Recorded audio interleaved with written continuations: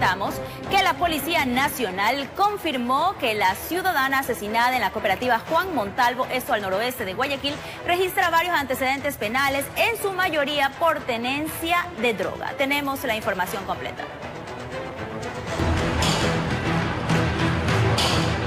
De poco sirvió la presencia de los candados en las puertas como medida de seguridad.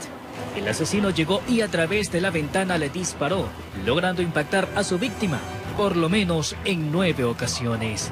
Vieron que la ciudadana estaba ingresando a su domicilio y por lo que procedieron también ellos a ingresar. Por eso ahí es lo que suscita el hecho violento.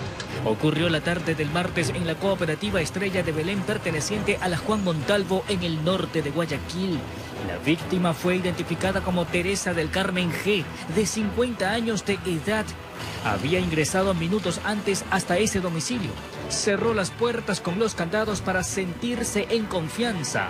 Sin embargo, 2 sujetos llegaron en una moto. Uno de ellos se bajó, llamó a la puerta para asegurarse de que realmente era la persona a quien buscaba. Y cuando Teresa se asomó a la ventana, le disparó. Se coordinó con las unidades especializadas para que acudan al lugar y levanten y recaben todo tipo de información para que tomen el respectivo procedimiento.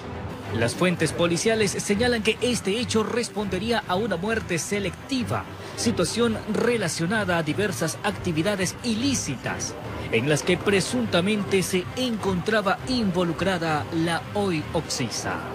Se pudo evidenciar que la ciudadana presentaba con más de 5 antecedentes penales. La mayoría de estos por tráfico ilícito de sustancias sujetas a fiscalización. Informó.